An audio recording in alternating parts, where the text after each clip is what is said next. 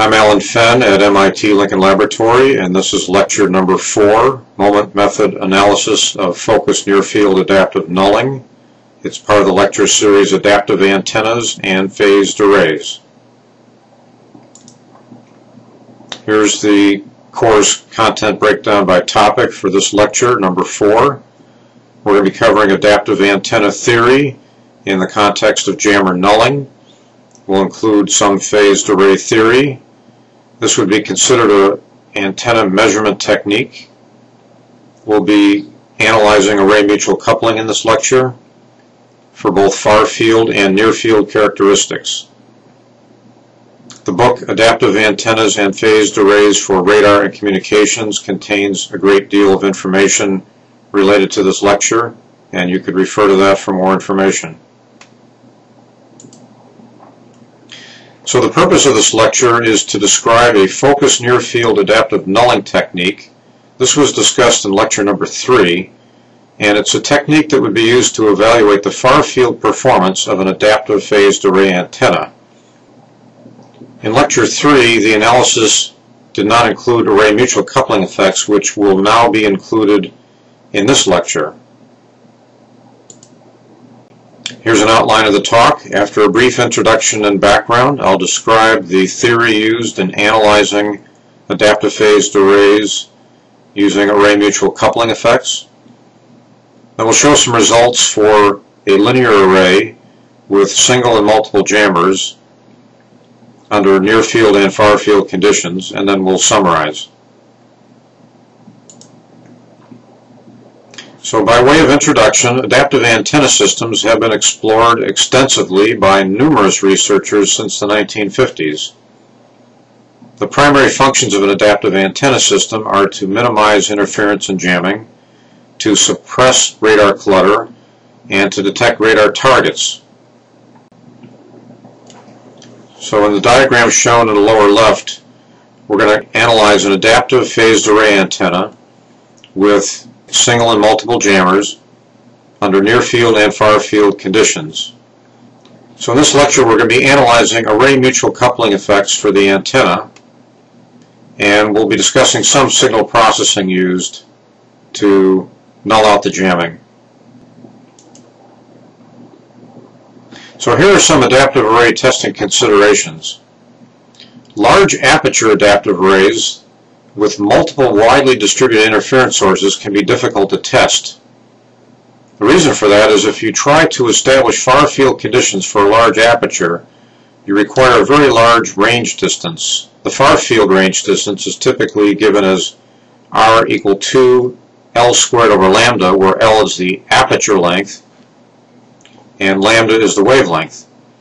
So if we have a very large aperture, say 20 meters at 1 gigahertz, then the range distance is around 2.7 kilometers. If we go up to 10 gigahertz for the same aperture size, the range distance for the far field is 27 kilometers. And if we require multiple interferers or multiple jammers, then we need a huge far field range to evaluate the performance of this large adaptive antenna system.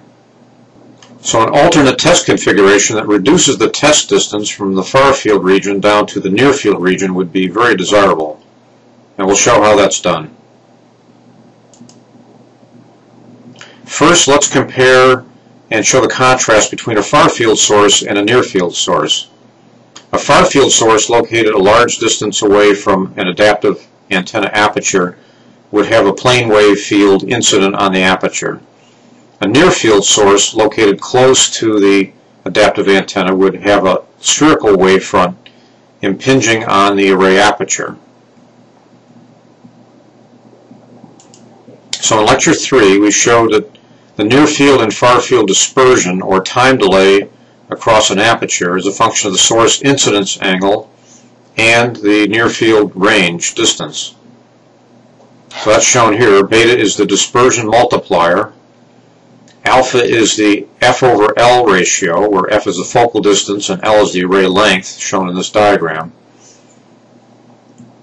And so for a range distance of infinity, the far field dispersion multiplier follows a cosine curve.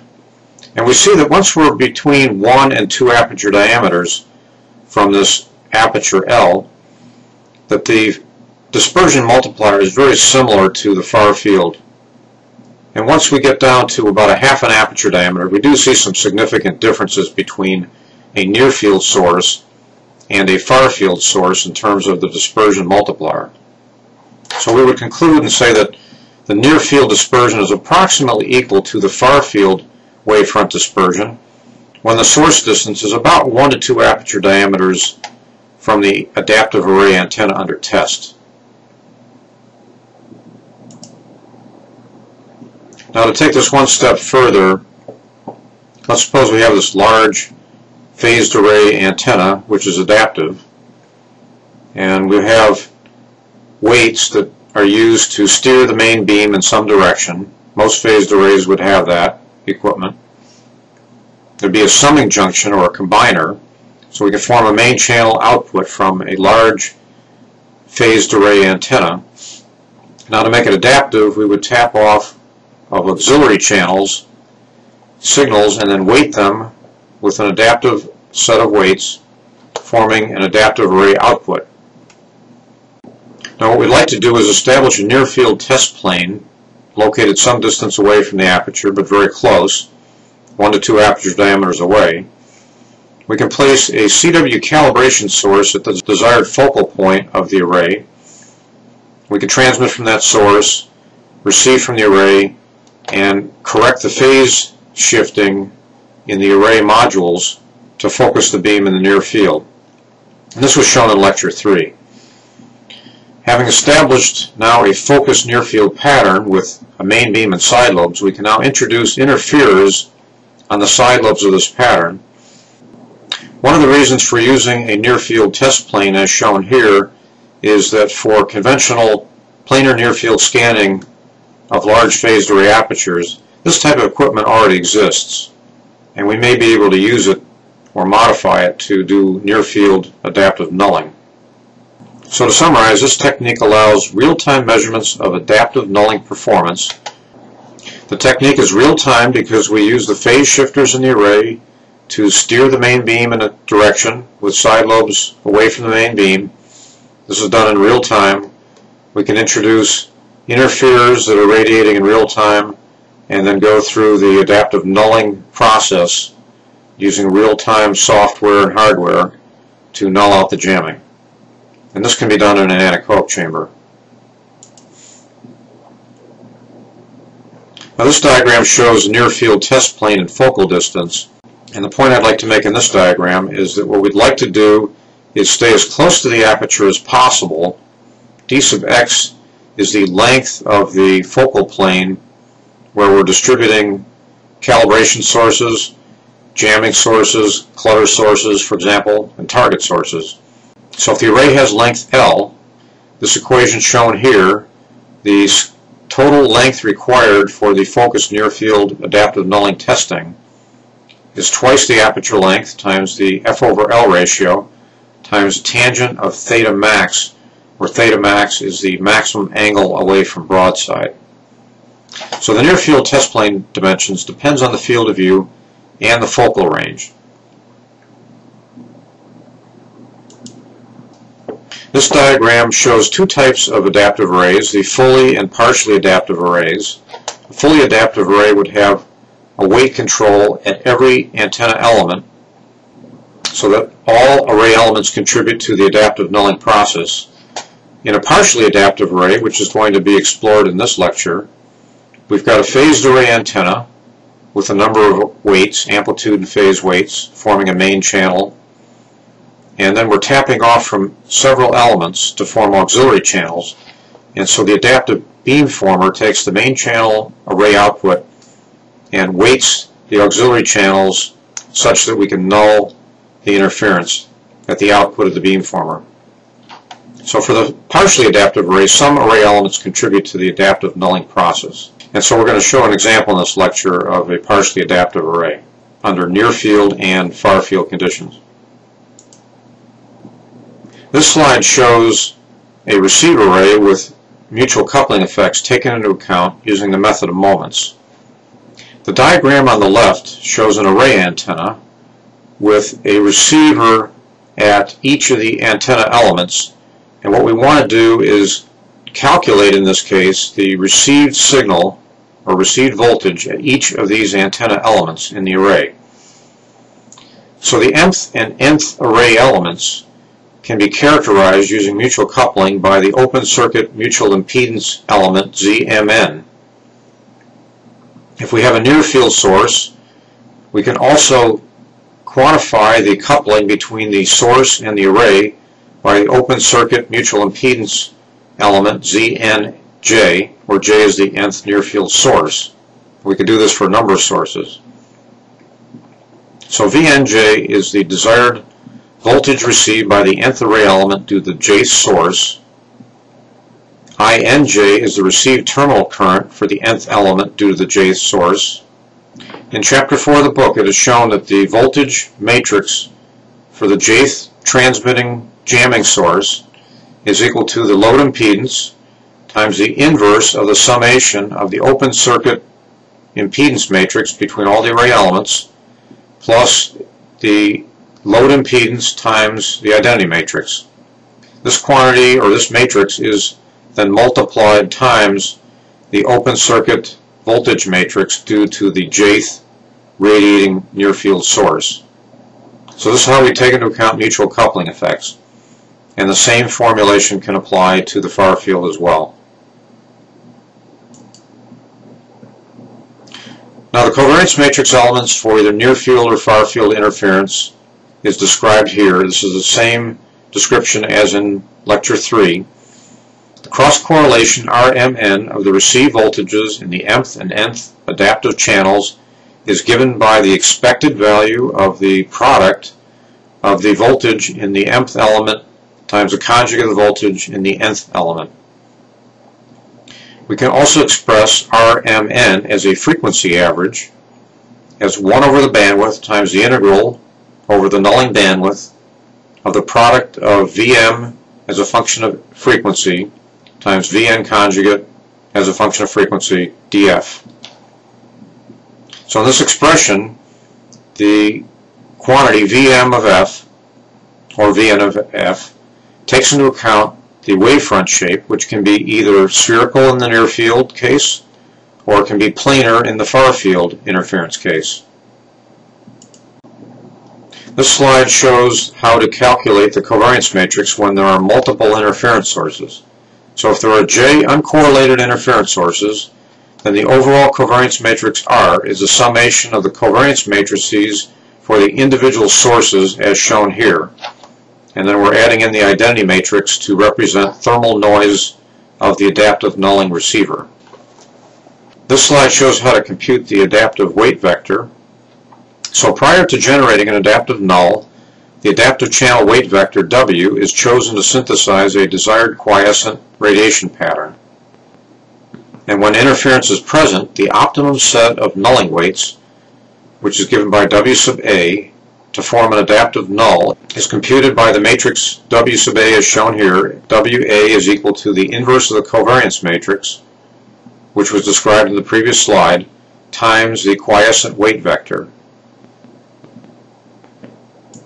Now to compute the array output power and interference noise ratio, what we need to do is compute the expected or mean value of the adaptive array output power as shown here, which essentially is equal to the weight conjugate transpose times the covariance matrix times the weight vector.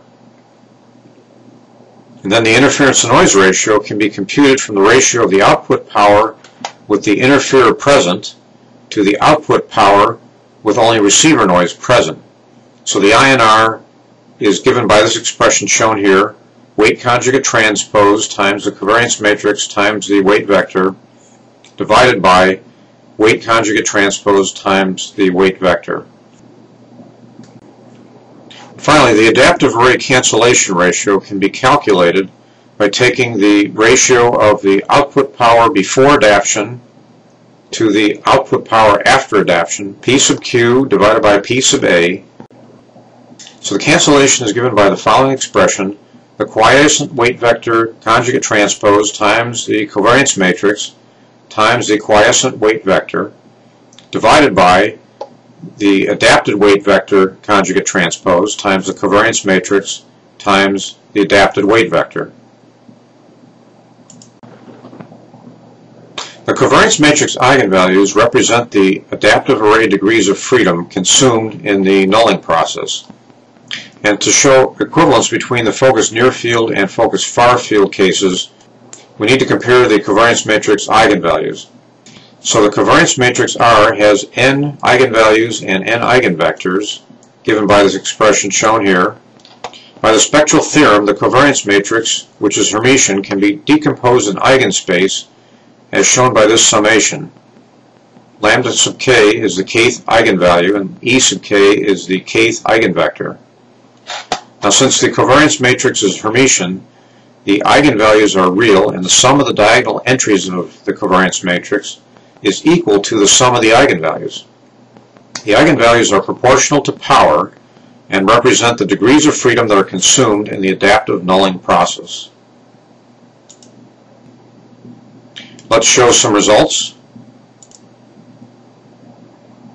In the adaptive array simulation shown here, we will be investigating a 32-element partially adaptive linear array of monopole elements spaced in 1/2 wavelength intervals at 1.3 gigahertz.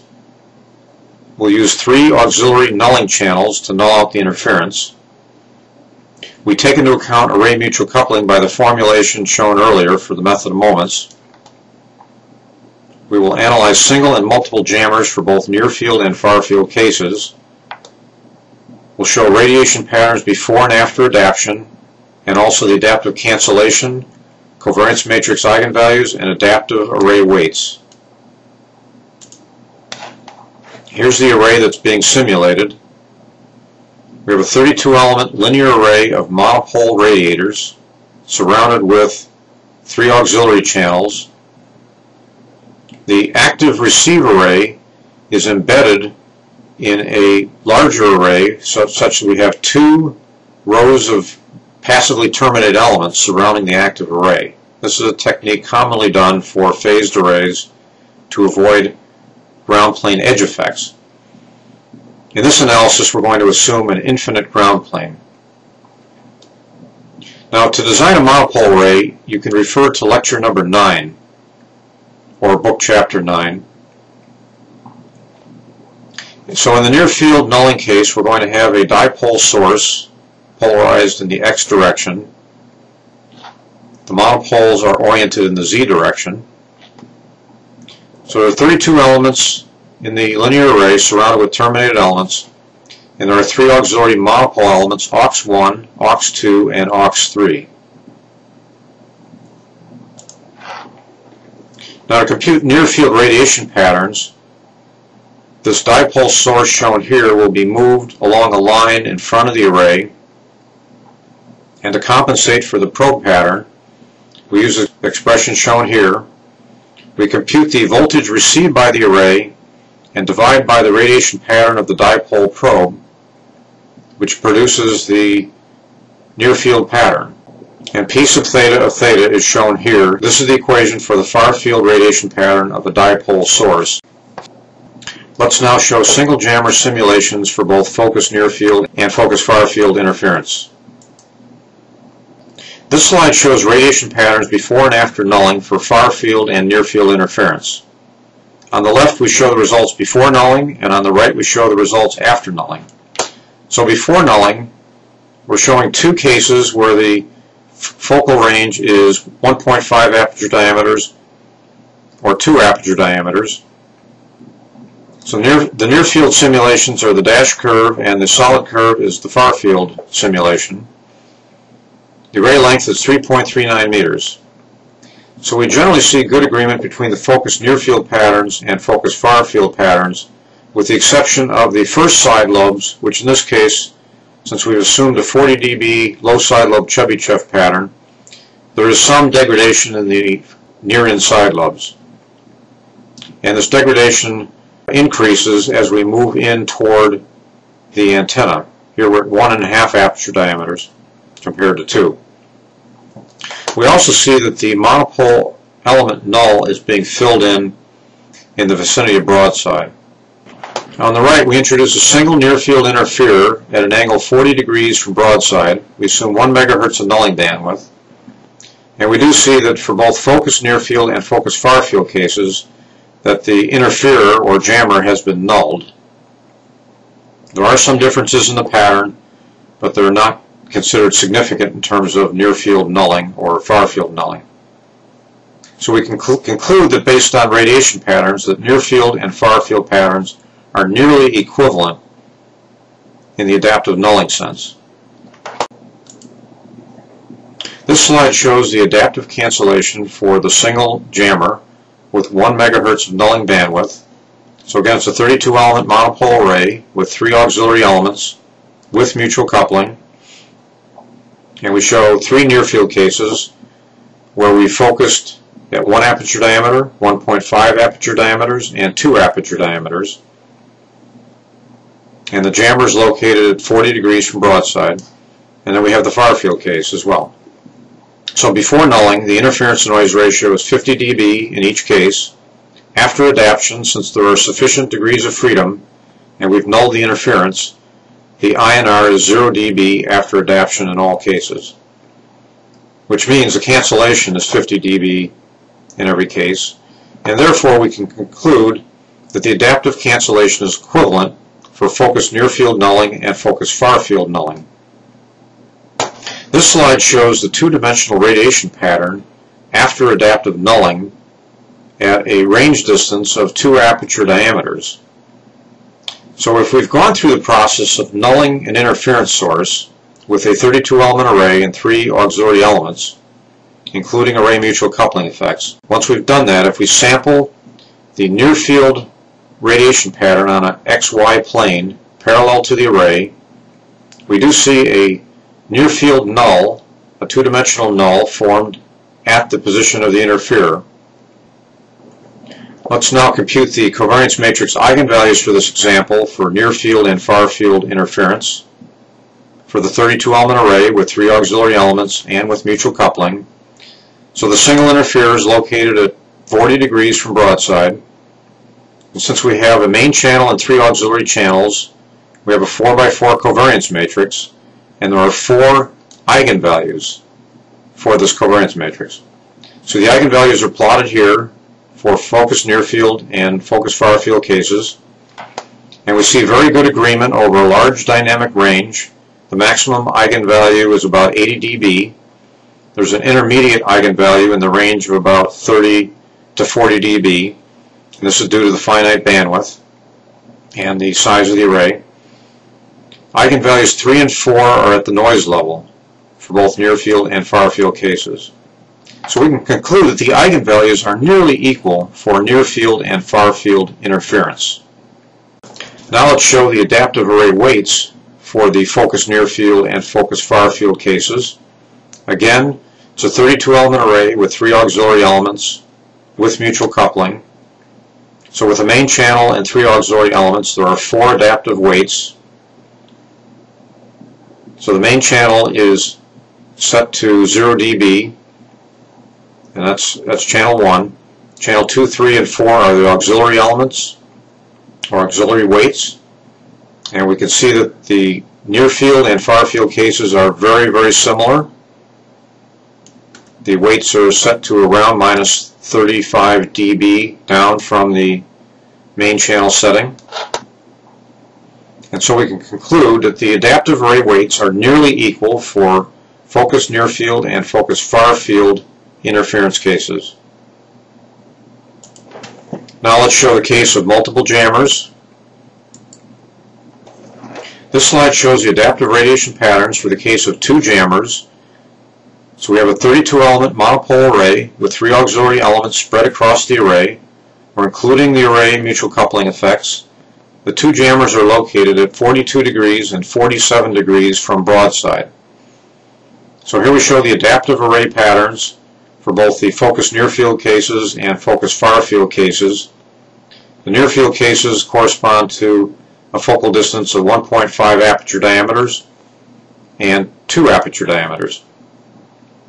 We do see very good agreement between the focused near field and focused far field cases. There are nulls formed in the direction of the interference sources for both focused far field and focused near field cases. So we can summarize and say that the near field and far field patterns are nearly equivalent when we compare focused near field nulling with focused far field nulling. This slide shows the calculated adaptive cancellation for two jammers at fixed positions where we vary the bandwidth of the nulling system. So it's a 32 element array with 3 auxiliary elements with mutual coupling effects. The two jammers are located at 42 degrees and 47 degrees from broadside. They have equal power. The total interference power before nulling is 50 dB above noise. So we're showing 4 curves.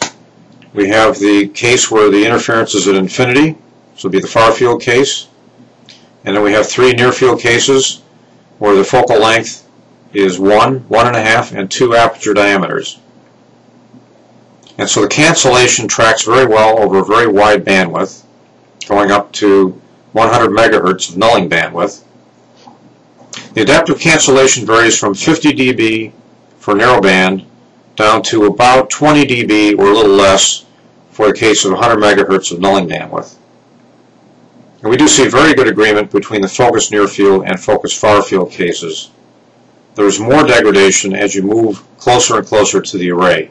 But in the range of about 1 to 2 aperture diameters, there's generally good agreement between focused far field and focused near field cases, with the best agreement being when we're close to about 2 aperture diameters. So we can conclude that the adaptive cancellation is equivalent for near field and far field cases once the near field distance increases to about 2 aperture diameters. This slide shows the covariance matrix eigenvalues for the case of two jammers. We have a 32 element monopole array with 3 auxiliary elements, and we're including mutual coupling effects. The two jammers are located at 42 degrees and 47 degrees from broadside. So the diagram on the upper left are the two covariance matrix eigenvalues lambda 1 and lambda 2 as a function of nulling bandwidth from 1 megahertz to 100 megahertz of nulling bandwidth. The diagram on the lower left is for eigenvalues 3 and 4. And so we see that over a very large dynamic range that the near field and far field eigenvalues track very well. So in other words, the degrees of freedom are consumed approximately the same when we include mutual coupling effects and multiple jammers. So in conclusion, the eigenvalues are nearly equal for near field and far field interference when we use the focused near field adaptive nulling technique. This slide shows the adaptive array weights for the case of two jammers in the field of view of the 32 element monopole array with 3 auxiliary elements where we're taking into account array mutual coupling effects. So with two jammers at 42 and 47 degrees from broadside and a fixed 100 megahertz of nulling bandwidth, here we're plotting the adaptive array weights. So weight number 1 is the main channel weighting, which is 0 dB, and weights 2, 3, and 4 are the auxiliary weights. And what we do see is that as we move from 1 aperture diameter to 2 aperture diameters, that the nulling weights are approximating the far field nulling weights. And so for the case of 2 aperture diameters, we have very good agreement between focused near field and focused far field nulling weights. There are some differences at 1.5 and 1 aperture diameters, but they're not large. So in summary, we can say that adaptive array weights are nearly equal for near field and far field interference at a near field test distance of about 2 aperture diameters. So let's summarize. The focused near field adaptive nulling technique, which was introduced in lecture 3, has been further explored in this lecture where we've now included the effects of mutual coupling. We've shown an equivalence between focused near field and focused far field adaptive nulling when we take into account mutual coupling. In terms of the radiation patterns, covariance matrix eigenvalues, which are the array degrees of freedom, we've shown equivalence in cancellation and adaptive array weights for both near field and far field cases. Here's a reference for this lecture. The book, Adaptive Antennas and Phased Arrays for Radar and Communications, has derivations and more information related to this lecture.